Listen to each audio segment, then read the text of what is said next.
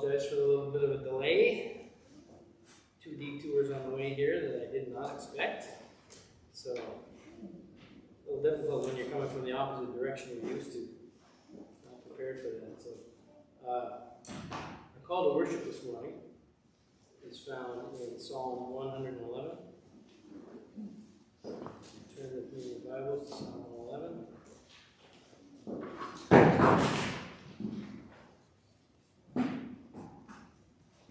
We'll be reading the first 10 verses.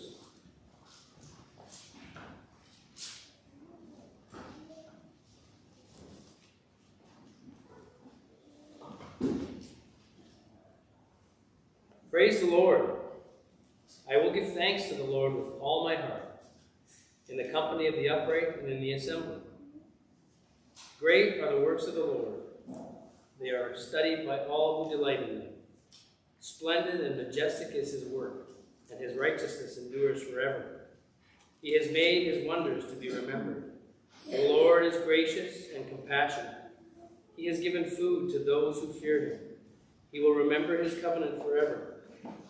He has made known to his people the power of his works, in giving them the heritage of the nations. The works of his hands are truth and justice.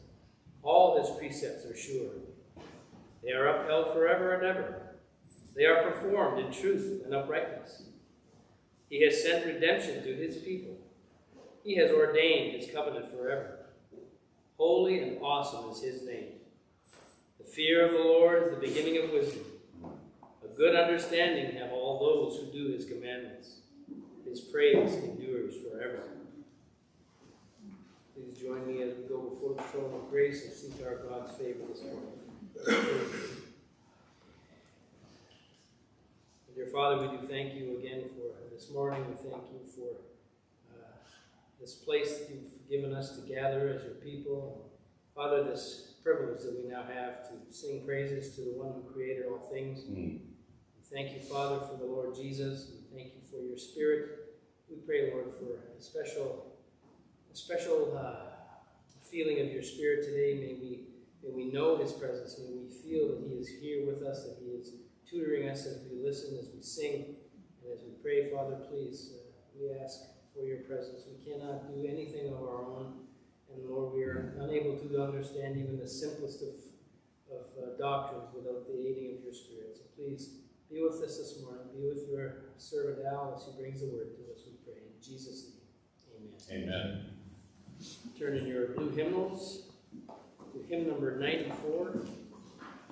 All of our hymns this morning will be out of the blue hymnal. Hymn number 94. Let's stand together to sing. In Genesis 18 and 25, shall not the judge of all the earth do right?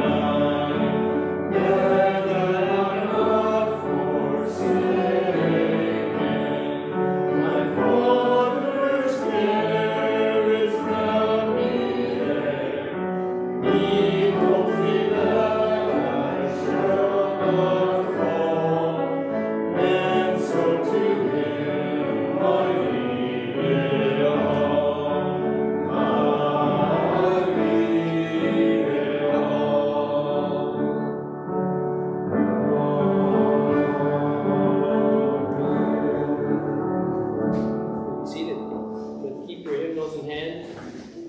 Keep your hymnals in hand and turn ahead to hymn 421. Rock of Ages.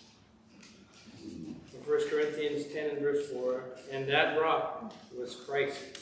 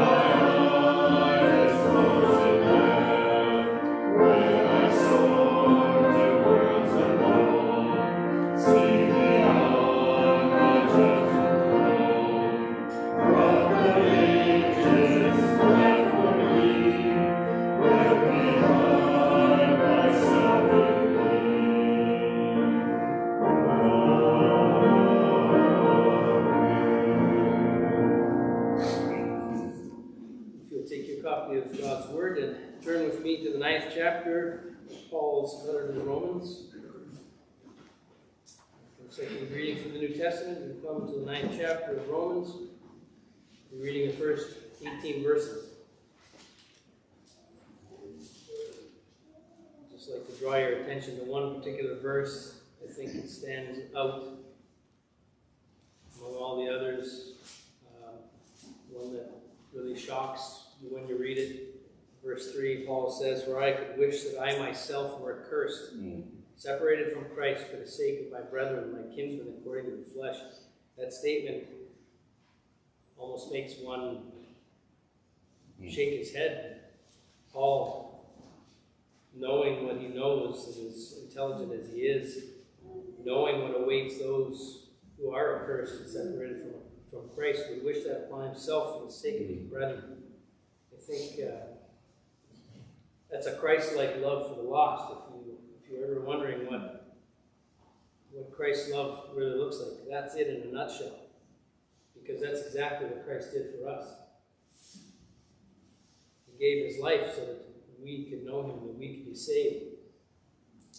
We must have this same attitude as Paul and as our Savior. But are we willing, even these days, it seems we're not even willing to sacrifice time, money, energy, or comfort or safety to see the lost come to Christ. And here Paul says, "I wish that I would be accursed." Quite a statement. And we see a modern day example of this. As I was preparing for this, I was actually thinking of the compound, which we'll be praying for very shortly. They're living these words out. Their safety is at risk. Their comfort is non-existent. And they're putting that all at risk for the sake of the lost. So our prayer should be that this attitude would be found in ourselves. Let's read together Romans chapter 9, the first 18 verses. God's word says this: "I am telling the truth in Christ. I am not lying. My conscience testifies with me in the Holy Spirit that I have great sorrow and unceasing grief in my heart.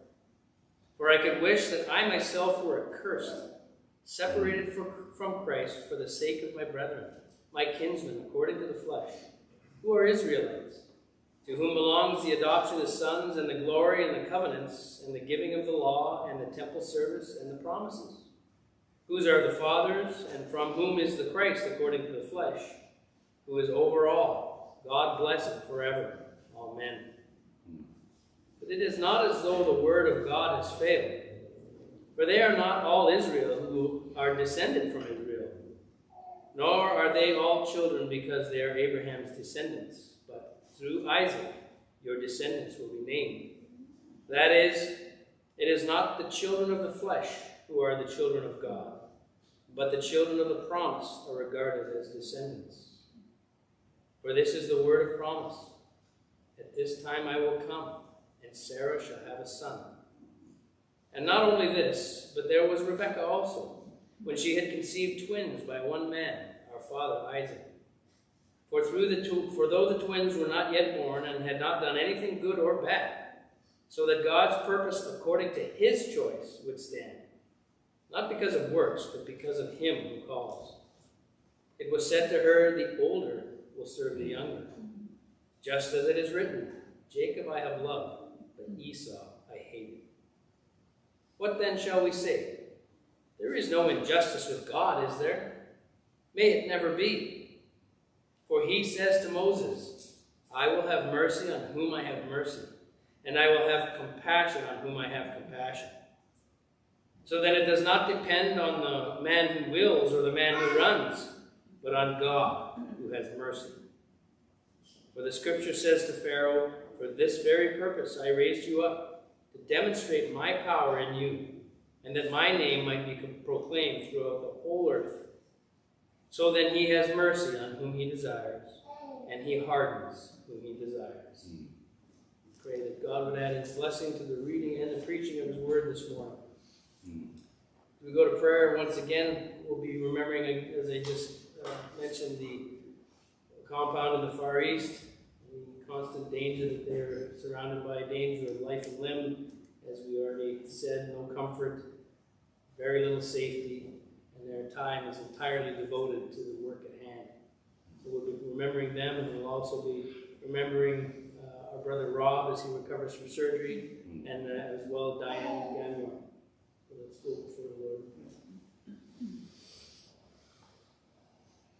Again, Father, when we reflect on the words we've just read from your Holy Scripture, we're dumbfounded that knowing what we know, and knowing what the Apostle Paul knew, that he would still have such a burden for the lost, that he would wish himself to be accursed.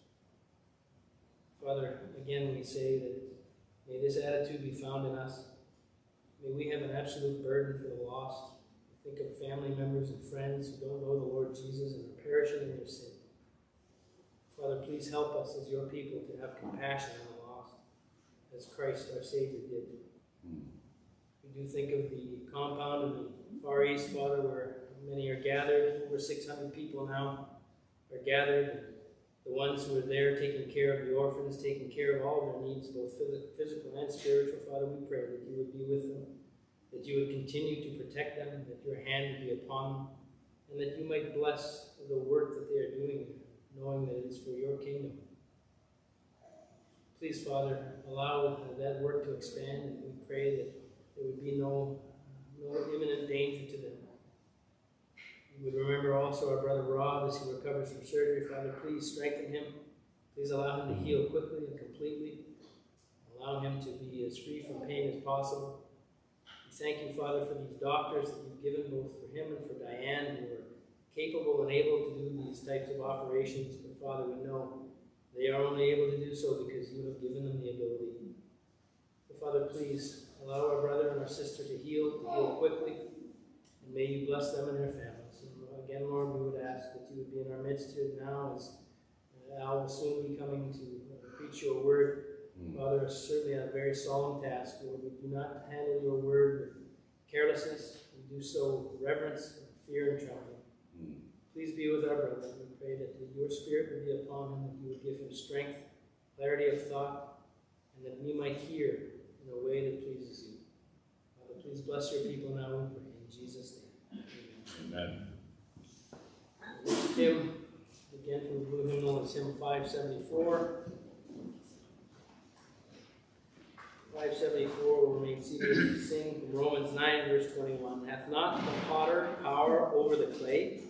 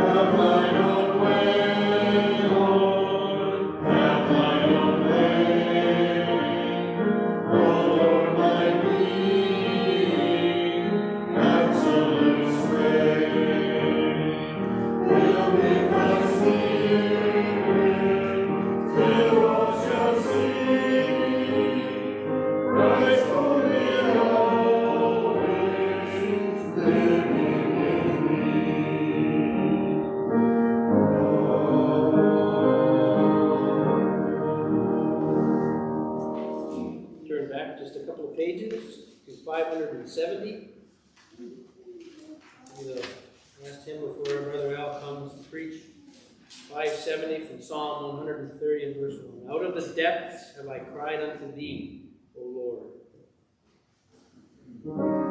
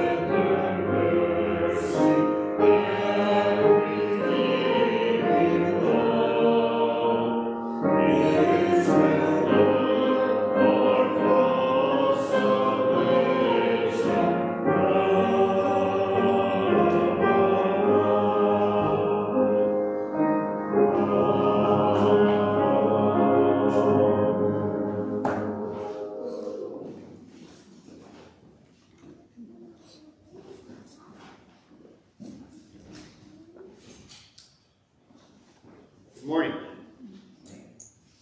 So far so good. I've turned my sound system on. So this morning I want to spend some time looking at a passage that is found in the Old Testament. A passage that speaks of discouragement and complaining. I'm quite confident that we all get discouraged. I'm also quite confident that we all complain from time to time, more than perhaps we would like to admit. Some of us complain about our circumstances. Some, no doubt, complain about work. Sometimes we complain about our bosses. Sometimes we complain about our spouse,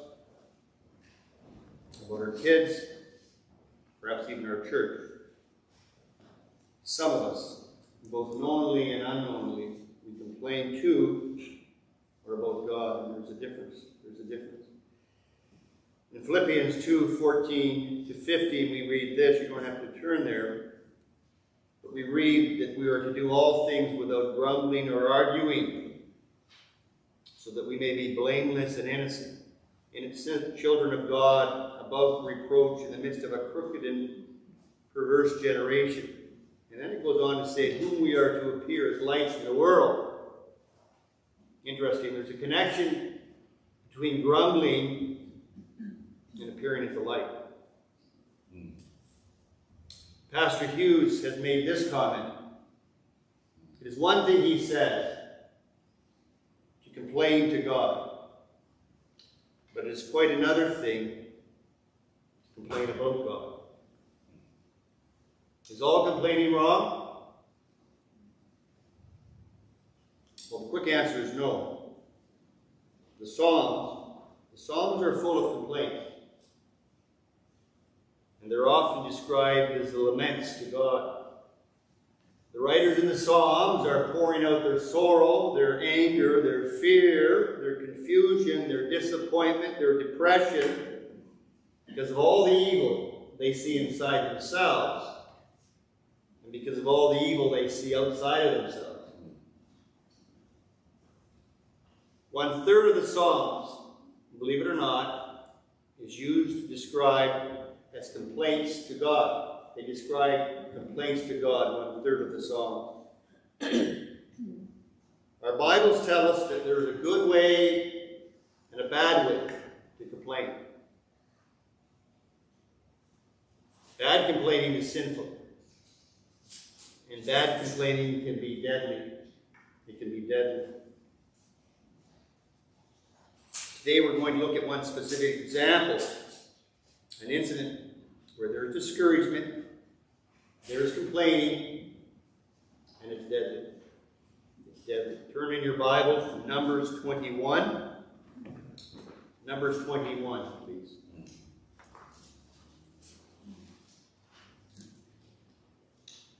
We're going to read from verses 4 to 9 of Numbers 21.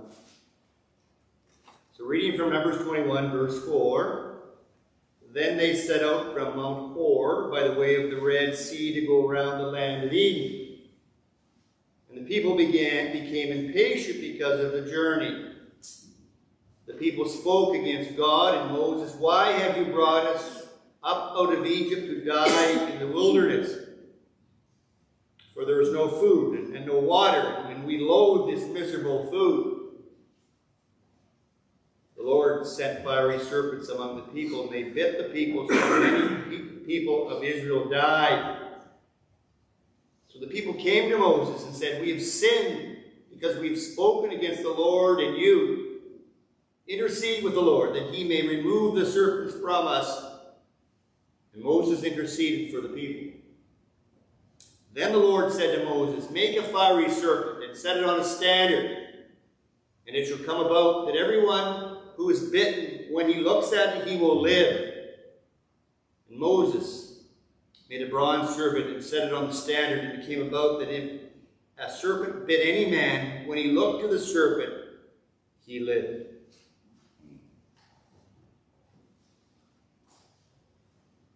In these verses we read of the people in Israel. They become impatient. And in some translations, the word that is used here is discouraged. They're discouraged. Impatient, we're told, because of the way. They're discouraged with this unexpected long journey. And in their discouragement, they begin to speak out. They begin to complain. And they complain against God and against Moses. And so what I want to do is I want to walk us through the narrative of complaining today. And looking at complaining, I've got 4 C's to help us through the narrative. The first C will be the context of the complaining. The second C will be the cause of the complaining. Thirdly, we have the consequence of the complaining. And then finally, we're going to look at the cure of the complaining. So what's the context here? What's the context of these verses? Sadly, this is not the first time, is it? If you know anything of our Bibles, this isn't the first time they've complained. We read of this complaining in other passages of the Scripture. And someone writes this, they say this is the main theme, the main global message. It's the main big picture of Numbers. Complaining. Numbers is all about complaining. Sadly, this grumbling, this complaining, this murmuring, it plagued the children of Israel. It plagued them while they journeyed in the desert. It was the sin that they could not shake off. It was the sin that weighted them down. And I would suggest it was their besetting sin. That was the besetting sin. And on many occasions, because of their murmuring, God's anger rises up. And it breaks out. It breaks out with a fearful display of severe judgment against them. And I want us to think about or look at a little bit of brief history of their grumbling. I'm calling it grumbling history. There actually, if one takes the time to count, 15 times they grumbled. 15 occasions of grumbling, of complaining. And they're scattered throughout the books of Exodus and Numbers, if we search them out. And interesting, I was thinking, the grumbling is like 2 bookends. You've got grumbling before they enter the desert, and you've got grumbling as they exit the desert. It's like 2 bookends. And they grumble as they leave Egypt and into the wilderness. And they grumble as they begin to leave the wilderness. And before they enter the promised land, they grumbled. They grumbled about the dying, possibly dying at the hands of the Egyptians. They grumbled about leaving Egypt, believe it or not. They grumbled about no water. They grumbled about being hungry. They grumbled about a lack of food. They grumble about the type of food, believe it or not. They grumble about the taste of the food. They grumble about the wilderness. They grumble about the journey. They grumble that life is too hard. They grumble about dying of thirst. They grumble about dying of starvation. They grumble about their leaders. They grumble about Aaron. They grumble about Moses. They grumble about their enemies. They grumble about going to war. And they grumble about God. Lots of grumbling. And it all seems to hit a high mark in Numbers 14. We haven't read that yet, but that's previous to here. In Numbers 14, there's a crescendo. The train goes off the tracks in Numbers 14 with their grumbling.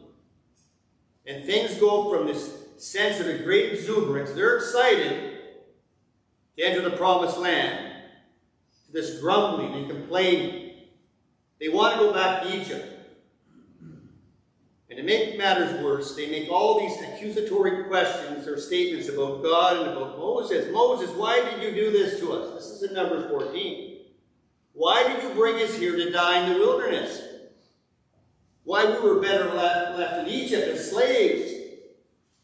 And this all happens right after the 12 spies, remember. They've returned from spying on the land of Canaan, and they come back in Numbers 13 and 14, and they tell the people of Israel what they've seen, and they become frightened. They become frightened of what the spies tell them. And there's a sinful response. And now, come to Numbers 21. Sorry. There's a sinful response after the spies. Back in Numbers 13, 14. And God puts his foot down. That's what he does. All that grumbling, all that complaining, all that murmuring in Numbers 13 and 14. And God puts his foot down. What does God do? He says, enough. He said, I had enough. I've had enough of your rebellion. I've heard enough of your complaining. And he judges them. And he judges them harshly. And he delays their entry into Canaan. He delays it for 40 long years. That's God's judgment in Numbers 13 and 14. That was no small tap on the wrist, was it? No, that was a severe judgment. And they feel it. They feel it. And they will endure it. They will endure that judgment for 40 long years. They will walk aimlessly, almost in circles in that desert for 40 long years. And that's where they die, most of them. And their dead bodies, they're left to die. They're left in the wilderness. And now, come to Numbers 21. Time has passed. 38 years, by the way, have passed now. And we come to Numbers 21. It's taken 38 years of wandering to get back here. And it's God's time now. This is the second time. This is another try. This is another opportunity to enter the promised land. So 38 years have passed, and now they're coming back. It's almost the same spot in the desert for a second chance. And what else has happened here? What other events of time and history have happened? Well, by this time, hundreds of thousands have already died, believe it or not. So 38 years later, hundreds of thousands of the old generation have passed away.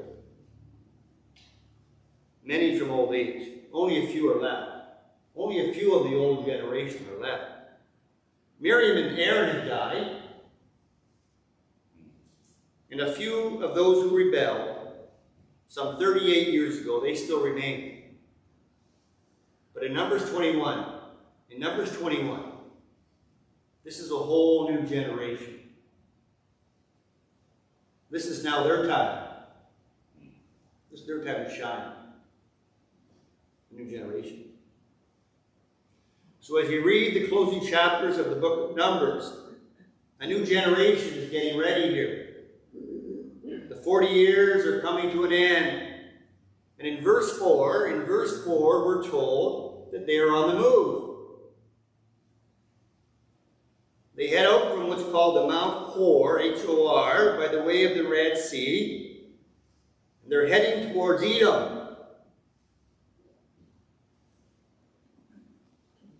And their plan is to head towards Edom and then to the banks of the Jordan. And then they want to head into the Promised Land. That's the plan.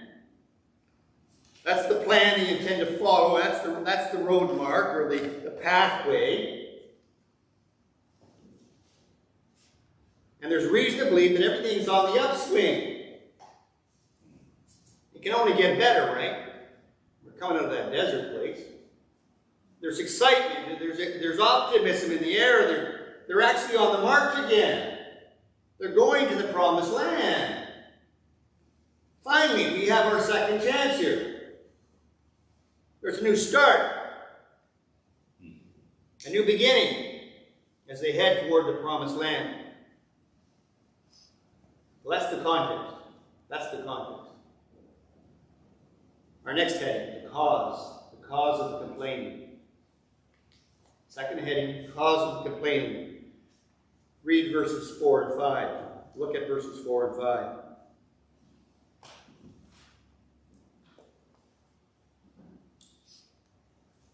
They set out from the Mount Hor by the way of the Red Sea to go around, we're told, the land of Edom. And the people became impatient because of the journey.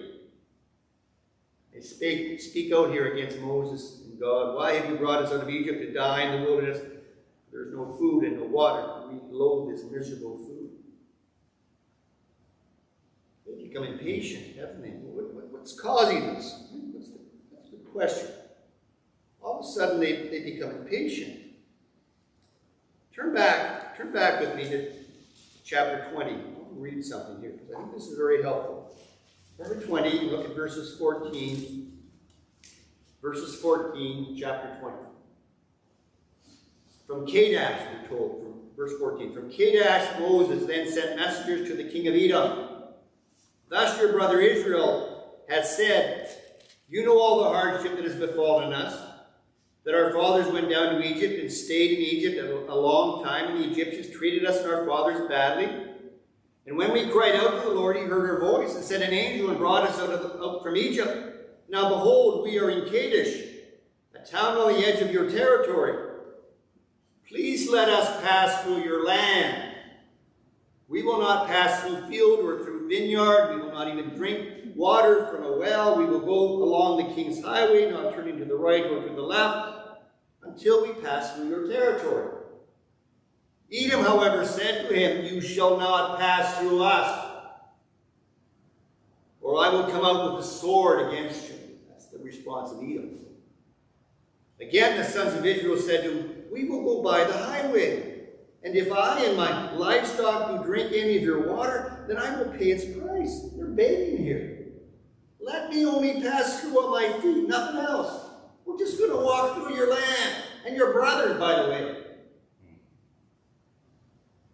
But he said, you shall not pass through. This is the king of Edom speaking here. And Edom came out against him with a heavy force and with a strong hand. Thus Edom refused to allow Israel to pass through its territory. So Israel turned away from him. They hit a roadblock. That's what happened. They've run into an obstacle here. This king of Edom, he's refused to let them enter his land. And that was going to be the easiest and the surest way to the promised land. That was the shortest way to the promised land, to the land of Edom. As the crow flies, it's through the land of Edom. But the idea doesn't fly with the king of Edom. No. And they face this unexpected, this difficult detour. Their journey now will be much longer. It will be much more difficult. A lot more miles through desert, guys. And now they have to travel south. They have to go around the land of Edom and up the other side. Sorry, boys. Shortcut. No shortcut. No shortcut on the way to the promised land. And they're disappointed. They're frustrated. And they become impatient because of this roadblock. That's what happens here. Things aren't happening according to their plans. And to make matters worse, and here's an interesting point here, to make matters worse, the inhabitants, and it talks about them being blood brothers, they're actually connected with each other. They're descendants of Esau. That's who they are. Jacob I love, Esau I hate. They're descendants of Esau. And they want nothing to do with Jacob and his boys. And the king's answer is no. It's a hard refusal. It's hard to swallow. And then they rub salt in the wounds even more. Edom comes out and flexes their muscles. They become quite hostile. They come up with this large army and they're going to frighten and they're going to intimidate the children of Israel. No ifs, no buts. No confusion here, boys. You're not coming through our land. Well, that is the first reason. That's number one. That's number one why they're so frustrated. That's number one why they're so discouraged, because it stirs up this discouragement. But there's another reason. There's another reason I'm going to suggest why they become so discouraged, why they start complaining. Look at verse 5 with me of 21. Chapter 21, verse 5. The people spoke against God and Moses. Why have you brought us out of Egypt to die in the wilderness, for there is no food and no water, and we loathe this miserable food? What's the problem here? What's the problem? Look at what's spewing, and I'm saying spewing. Look what's spewing out of their mouths. Look what they're saying here in verse 5. They have a rather low, I would suggest, a very demeaning view of God and of Moses, don't they? God, in a sense, what they're saying is, God, you're not looking after us. God, you're not looking out for our good. God, you're not providing right for us. And they make a number of harsh accusations. Some are outright lies against God. No food, no water, and it's loathsome. Well, what do these comments tell us about them? What does it tell us about their hearts? Well, one thing they tell us, they've forgotten. They have forgotten who God is. They have forgotten what God has already done for them. They have forgotten God's promises. Let me walk you through a few of them. Let me walk you through a few of what they've forgotten. They have forgotten that throughout their entire journey, almost 40 years in the wilderness, that God has never left their side. They have forgotten his protection and his daily provision for the entire time. They have forgotten that he has led them every step of the way since they left Egypt. The Lord went with them by day in a pillar of cloud, we're told, and by night in a pillar of fire by night. He's leading them day by day. They have forgotten that God had provided their daily food and water for 38 plus years. They had forgotten that God's presence was always with them. They had visual proof of it. The tabernacle, the cloud, the pillar of fire. And they'd forgotten about God's law that he had provided to protect them, to keep them safe, morally and physically. And they'd forgotten that God had protected them from their enemies. He protected them from the wild beasts of the wilderness and from the serpents, by the way, until now. And they'd forgotten that God had provided for them clothing every day. Remember, it doesn't wear out.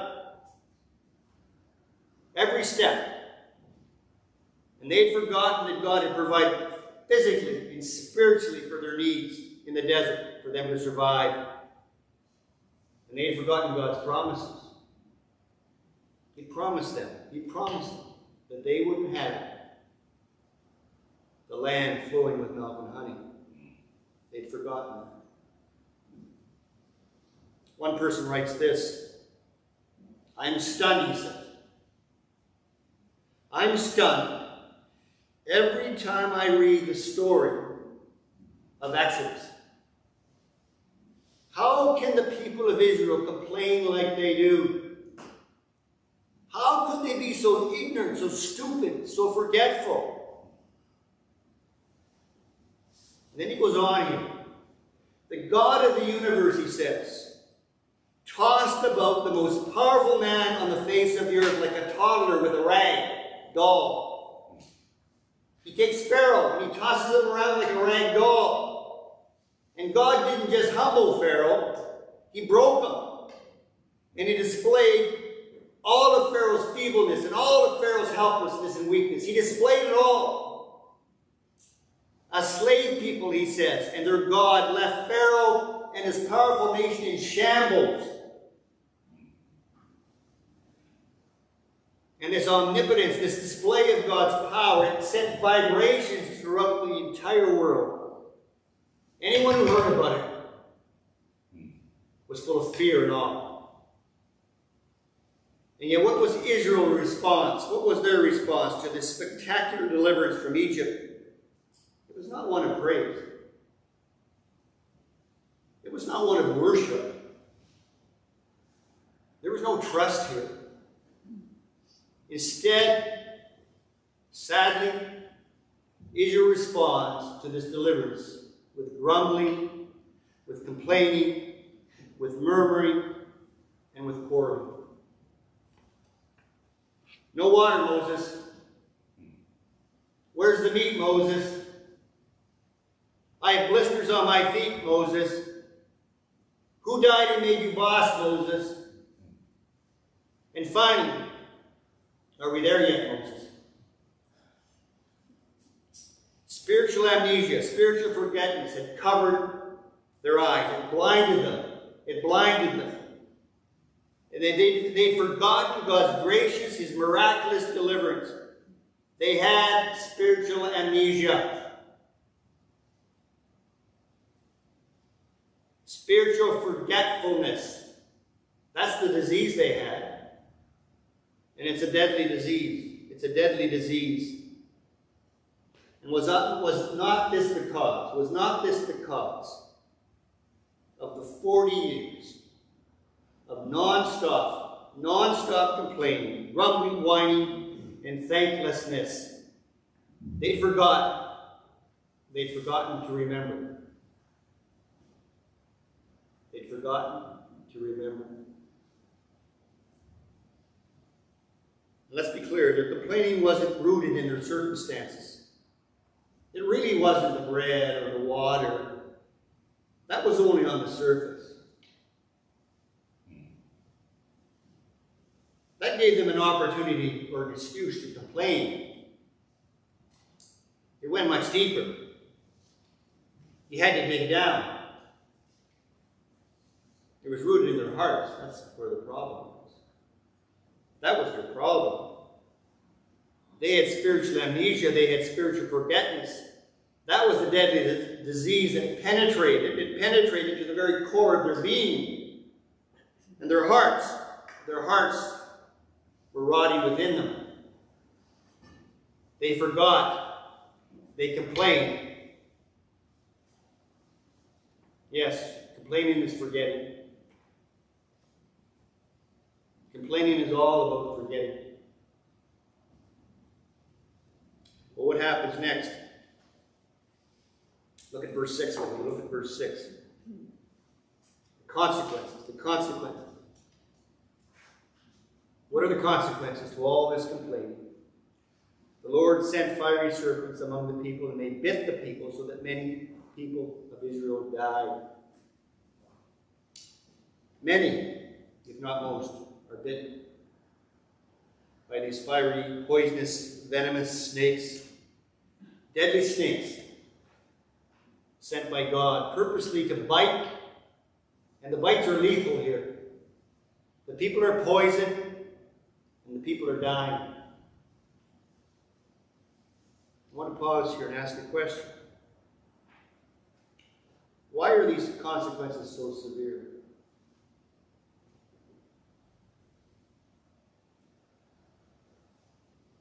Why so severe? Doesn't this judgment, doesn't it seem over the top? Sending venomous snakes that kill? Really? Does that really match the crime? Does that fit the crime? Is that really fair? Is that justice? Well, we know this from our Bibles. God is holy. We know God is perfect. We know his justice is perfect. God is perfectly just. The real problem, very possibly, if we begin to question God's fairness and God's judgment, the real problem is that we don't really see the great sin here.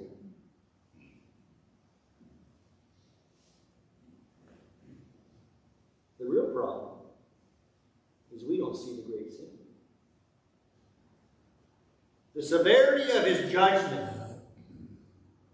speaks to the severity of the sin. See the connection? And believe me, it spoke. It sent a message. It sent a message to the people of Israel.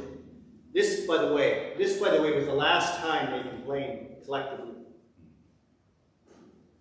It sent a message. Complaining about God's leaders is sinful stuff. John MacArthur writes this: few sins are uglier than the sin of complaining. Few sins are uglier than the sin of complaining. Jeremy Burroughs is a Puritan. Here's how he describes it.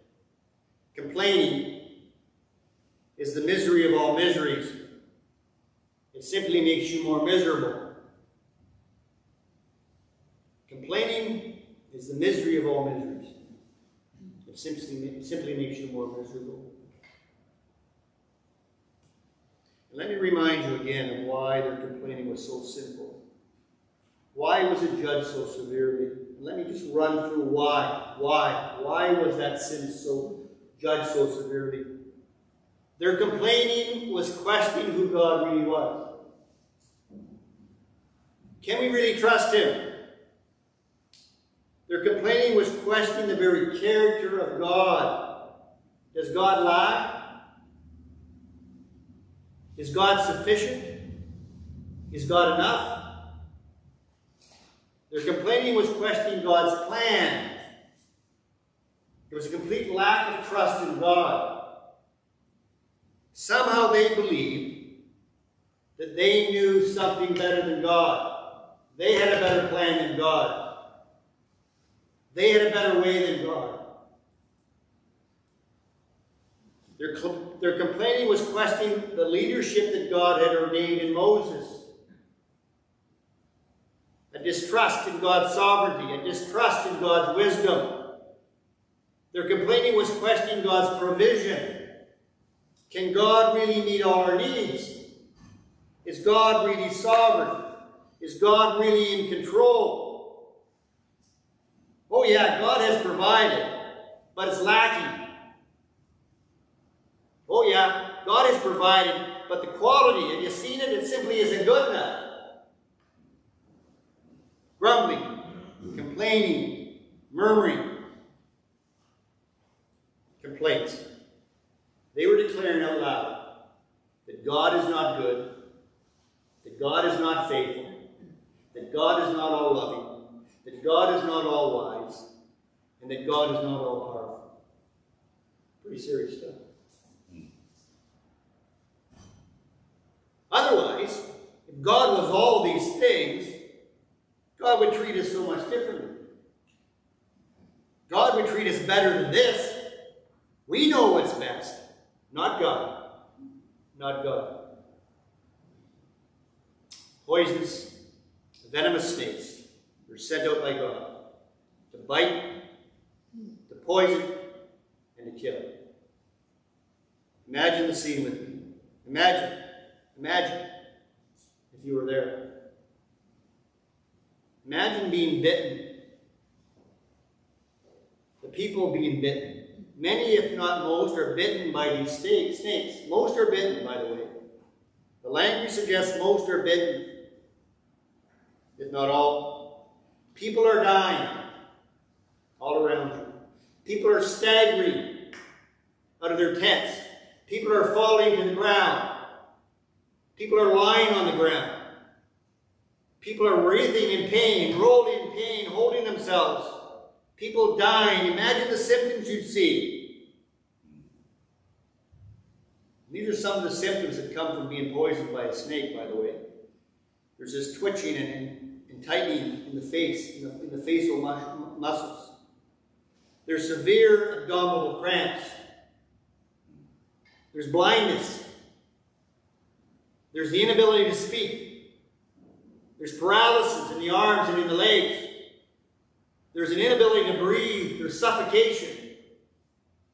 And imagine the misery all that day. Imagine the misery you'd see. Imagine the misery you'd hear. The chaos, the panic, the running about, the screaming, the sobbing, the crying, the yelling, someone carrying a child that's been bitten, someone crying over a dead husband or a dead wife, a dead child. Why? Why all this chaos? Why all this sorrow? Why all this suffering? Well, it was all because of complaining. It was the complaining of a new generation. Complaining is a grievous sin, and punishment is severe because the sin is grievous in God's eyes. What a picture. What a picture of sorrow and suffering, all caused by sin, all caused by complaining. Well, the cure. What's the cure? What's the cure of complaining here? Look at verses 7, 8, and 9 with me. Two things happen in these verses. First, the people come out, they seek Moses out. And don't you find that a bit odd? They seek out the very one who they've been complaining about. Tables have turned rather dramatically here. And someone makes a positive comment here. There's a small silver line in the clouds here, he says. It's unique to the new generation. They're a little bit different than the old generation, by the way. They at least acknowledge their sin quickly, the new generation. That's different than the old generation. And they go on to see their sin. They go on to name their sin. And there's no blame shifting here. They repent. They own their sin here. And then what does God do? He shows mercy. He instructs Moses to construct an image of a fiery snake, to set it on a pole where it can be seen. And if and when they gaze upon that bronze serpent, they shall live. Interesting that God does not provide them exactly what they want or what they're seeking here. They want God to take the serpents away. That's what they ask for. That's what they plead. But that's not how God shows his mercy, is it? The serpents aren't removed here. And it's also very possible those serpents continue to bite. They continue to strike. No one here is going to be saved from being bitten. But if the one who is bitten chooses to obey God, if the one who is bitten looks at the bronze serpent on the pole, that one will be cured from the lethal effects of the bite. Strange cure, don't you think? No medicine to take, no serum to swallow, no doctors to see. There's nothing they can do for themselves here. Nothing. They are helpless. There's absolutely nothing they can do. They simply must look. And that's the cure. That's the cure that stops the poison that's running through their veins. That's the cure that spares them, that saves them. Looking at the bronze serpent. Their great sin of complaining is forgiven. Great mercy is displayed here. Death is prevented. And they have another opportunity to live and to enter the promised land. Well, that's the narrative. That's the narrative. So I want to wrap that up. I want to wrap it up. And the question I'm going to ask is how are you and I to combat complaining, murmuring, and grumbling in our own lives? How do you and I combat that sin of complaining? Well, I think from this passage, I think there are two lessons here we can take away. Two lessons that we can walk away with. The first lesson we must recognize and take away is that complaining is sin. Complaining about our circumstances, questioning God's sovereignty, questioning God's care and provision, questioning God's wisdom and God's goodness is sinful. Someone says this: complaining has been described as a slow, subtle poison that builds up in our systems and usually goes undetected. It may be, he says, one of the least discussed sins in the church today. It's so common. It's so common in our lives, so pervasive, so frequent, so prevalent, that somehow we make it an acceptable sin. Everyone does it. Can't be that bad. But he says that doesn't diminish the ugliness of it or the seriousness of it. And he says here, he goes on, he says, at the very heart of the complaining, it's placing blame on God. Suggests that he has not provided what I'm sure I need. That's a serious charge against God. It's a serious sin. If you and I acknowledge the sheer evil of the sin of complaining, that alone will help. That will help you be more hesitant. That will help you be more reluctant and possibly stop your own complaining. It's a sin. It's a serious sin. And once you recognize that, that should help you. The second lesson we've learned here from the people of Israel, and we can take away, is the great need to remember. We must not be a forgetful people.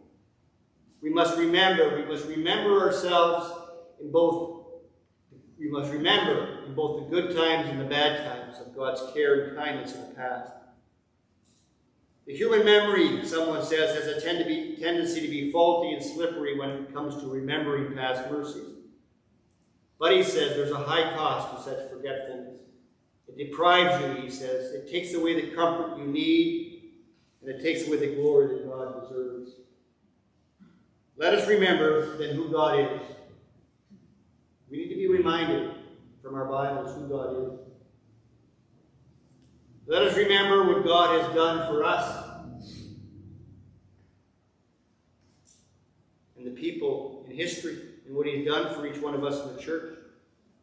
And let us remember Christ. Let us remember Christ, our example. Christ is the highest possible, conceivable example that you can have. He is the one, like the serpent on the bronze pole, he is the one we must gaze upon. He is the one we must look upon. I want you to really quickly turn to 1 Peter 1 Peter 2. I think it just helps you if you read it yourselves rather than me read it. Turn to 1 Peter 2. And I just want to read three verses in 1 Peter 2. 1 Peter 2. Verses 21 to 23. Let's read them together. Well, I'll read them, but just follow along with me. 1 Peter chapter 2, verse 21. For you have been called for this purpose, since Christ also suffered for you, leaving you an example for you to follow in his steps, who committed no sin, nor was any deceit found in his mouth. And while being reviled, he did not revile in return. While suffering, he uttered no threats, but kept entrusting himself to him who judges righteously. Christ, more than anyone else this side of heaven, had opportunity. Christ, more than anyone else, had reason, had opportunity and reason to murmur and to complain. Christ did. But look at him. He was silent. He was a silent lamb that went to slaughter. He was silent. He did not complain. He did not protest. He did not utter one cry. This isn't fair. This isn't fair. Not one complaint, not one murmur, not one grumble, not one syllable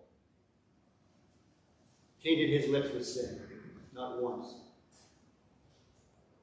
And the question is why? Why? So that he could hang on that cross for you and me.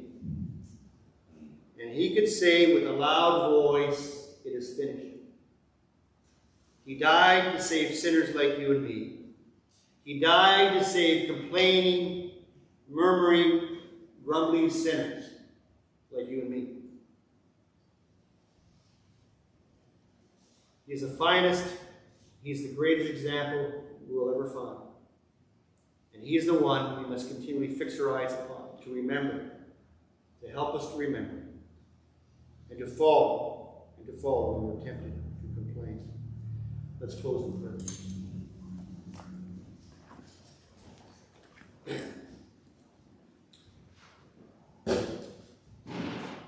Father, we thank you for this time today to consider your word, to open your word, and to look at you and to look at Christ, to look at your great patience, your great mercy toward a complaining and unthankful, forgetting people. And Father, we ask that you help us to fight with every fiber of our being our remaining sins. Help us to stop complaining. Help us to stop murmuring. And may it be our desire, Father, may it be our desire to be the blameless children of God in your sight. In the midst of what's called a crooked and twisted generation, may we shine, Father. May we shine brightly because we don't complain. We ask this in Christ's name.